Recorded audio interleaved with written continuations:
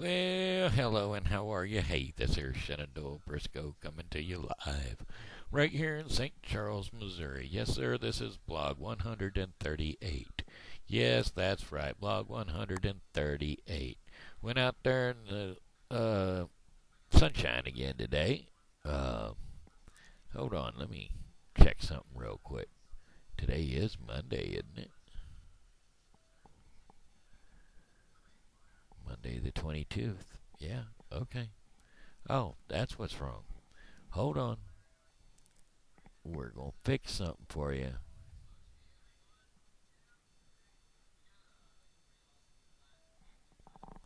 There, how's that? No, that's not right. This is not 1231.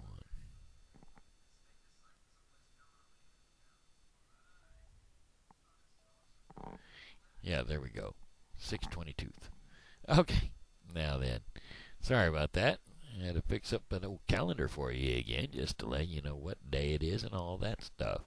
Well, here I was out there down by the river again today and ran into a friend of mine what used to hang out down at his house for a while, but he done ended up with a situation where he doesn't live down there no more. But we talked for a while down there on the river, and I got to thinking about one time when I was fishing, and I'd worked myself. I threw out that line, and I'd been waiting, and what I thought that line get a snug on it.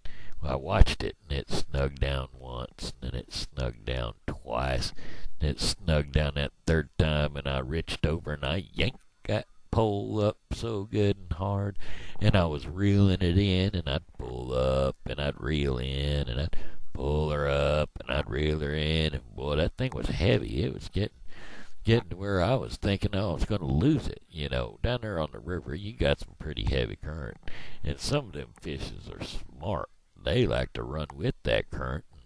Well, you just got to work with them. So anyway, I'd just wait her out there, and then I'd pull her back, and I'd reel her in some more, and I worked that thing for a good 20, 30 minutes, and I was getting tired. I was building up a sweat. Well, after a bit, I just thought, man, what am I going to do? This thing's killing me. So I finally worked that thing up for about an hour, and all of a sudden I got that thing right up there, and it was coming up on the bench, right there on the beach, and I pulled it in, and lo and behold, it was a tree. It wasn't a big tree, but it was a tree. Well, I worked an awful long time for a tree. I was not happy. You know what a wood bass is? Would be a bass, only it's wood. No, I wasn't happy at all. Not happy at all. You ever been fishing? You ever catch yourself a snag? I caught me a snag one time. Broke my line. You ever been fishing and snag fishing? Catch you something on purpose? Like, what are them things? Spoonbills? Spoonbill. Now, people go snag fishing for a spoonbill. And the way they do that is they use this big old huge treble hook. I'm talking huge. I'm saying it's almost 3 inches across, that treble hook is. But anyway, they troll that, and they just kind of hang that off the back of the boat, and they roll up and down these shallows in between, usually around here it's Howell's Island, out there near Howell Island. And they go back and forth through there, and they're trying to hook up on some spoonbill. Well, the thing about that is you can't cast out regular spoonbill food because, well, they're vegetarians. They don't eat meat. They don't eat chicken. They don't eat fish. They don't eat worms. They eat cabbage. Now, I could see you throwing out a head of lettuce, but I don't see you hooking one on no head of lettuce. So you just got to troll and you got to snag. And boy, when you get 'em, boy, that is fun. That's just about like working a marlin in the middle of the ocean. You got to ride that chair and ride that heavy ocean pole, and you got to rock that bad boy back. And as you're coming down, you got to reel, and then rock her back again and reel. I'm telling you, ooh, boy, if I'd have had a muscle spasm, when I was fishing, I could have got that there log up a lot faster, that's for sure. But no, sir. That was before I hit the chair, yes, sir. Way back in the good old days when I used to fish a lot. Now, I do have a fishing apparatus for my wheelchair, but I can't seem to find it right now, so I guess I'm going to have to get me another one from the Veterans Administration over there at the Jefferson Barracks. I'll just tell them I need some recreational devices. Yes, sir. Recreational device like a caster and a rod and reel to go on that caster. Yes, sir.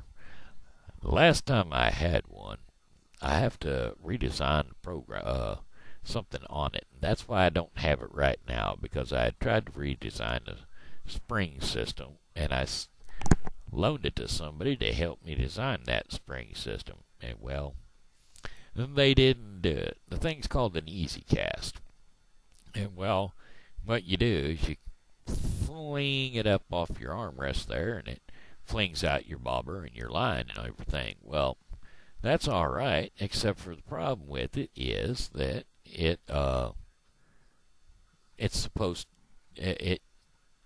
once you've flung it out there, you have to latch down the thing to keep your pole out straight.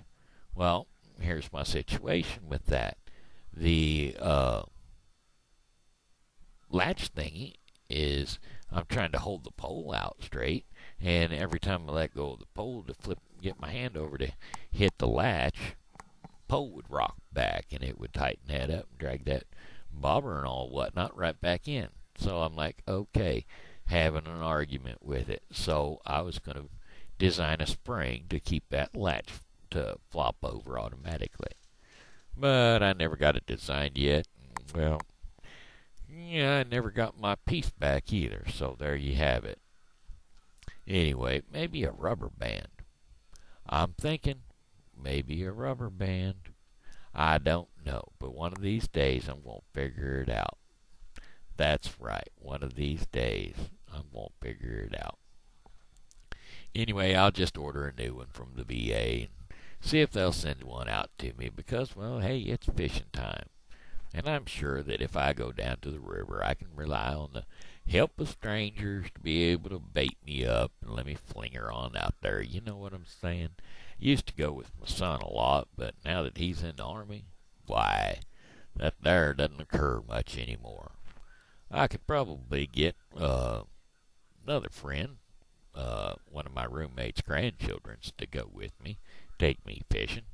But we got to get him a license first, so we'll have to worry about that bridge when we come to it. Anyhow, let's see, what else we're going to talk about today. We got a few minutes to talk, and I don't really want to try to sing because, you know, whenever I get into that singing and everything, it's just some days I got the voice for it, some days I don't have the voice for it. And, well, today I don't necessarily feel like I've got the voice for it. I've got the low tones going on and the dragging going on, and, well, you know how that goes. You know, if you don't feel much up to singing, if you don't think you're going to sound good, chances are you're not going to sound good, because even if you think you're sounding good and you listen to it back, you realize how bad you've tortured the people that you've done a bunch of singing for. Now, I do like singing in church, but then again, I sing so low that nobody can hear me, so whenever I'm a singing, nobody even knows. Well, they know, but they can't hear me all that well. Unless, of course, I do find myself finding a little phrase that I can punch up a little bit, and then I can sing loud enough, because I'll fill the lungs full of air, and I'll just put that part of the tune right on out there. Yes, sir. Put it right on out there nice and loud. Well, as loud as I can get, which ain't very loud, I'm telling you. You're probably talking about as loud as I can get right here, right now. But that's about as loud as it gets, folks. I sing because I'm happy. I sing When I am sad, oh, I sing all of the while, but that's about as loud as it gets. Born on a mountain top in Tennessee, raised in the woods so he knowed every tree. Killed him a bar when he was only 3. Anyway, I think I skipped around on that one. Davy, Davy Crockett, man of the wild frontier. That's the way that one goes. I could sing that one. That one my voice might even be able to do. But I don't want that. Don't want that. Wouldn't want to put you all through it. Besides that, I've only got about 5 minutes more to rant or to just kind of talk. I sat there and downloaded a whole bunch of pictures today, and boy, I tell you what, I'm nearly worn out. Yeah, I say I'm worn out because, well, you download, and you got to, everything I do is with that little silver spot right there on the end of my microphone. See it right there? That little spot right there? Well, that controls my mouse. And you'll see me moving my head all over the place a lot. And the reason I'm doing that is because my cursor is right in front of my face and it itches my nose. And or I feel like it's done plugged up my nose and poked me in the eyeball, and so I'm moving around. It's not really, but you know, my cursor's there and it drives me nuts. So I wiggle around to move it.